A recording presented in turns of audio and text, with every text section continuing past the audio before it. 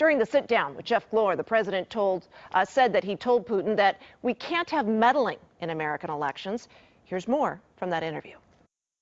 You say you agree with U.S. intelligence that Russia meddled in the election in 2016. Yeah, and I've said that before, Jeff. I have said that numerous times before.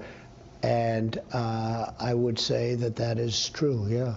But you haven't condemned Putin specifically. Do you hold him personally responsible?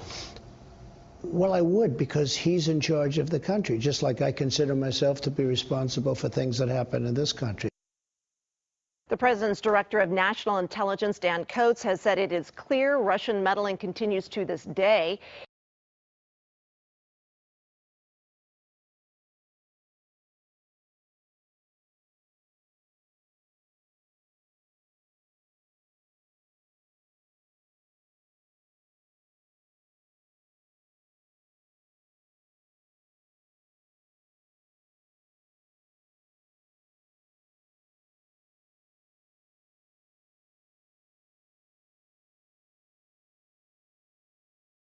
They can create creativity, and we've seen that in various places in Europe when creativity created from being multicultural society.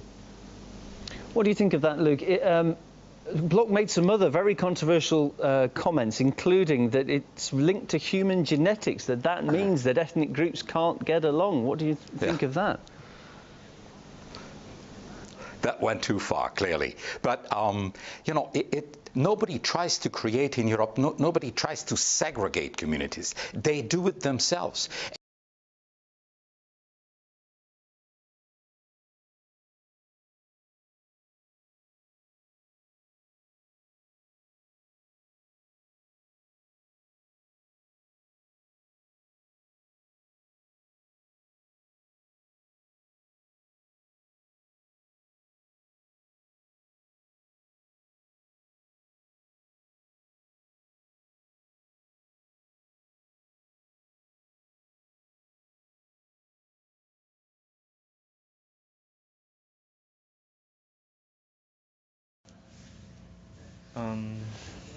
I don't recognize the first word.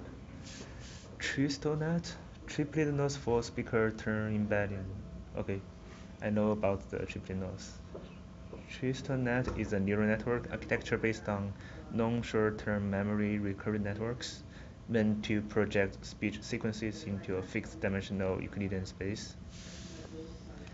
Using the triplet laws to train Euclidean embeddings have been recently unsuccessfully applied to recognition and clustering. Yeah, I think it's like a good idea, actually. I mean, I like this paper. The problem that I see is that, for example, in general, they only do their experiments with this, like 184 different speakers. And not only that, but the neural networks that they train, some of the speakers that they train the neural network with are involved in training and testing set. I don't know. Okay, let me read the first sentence of the introduction. Given a speech sequence X and the claim identity A, speaker verification aims at accepting or rejecting the identity claim. Okay, I think that's enough.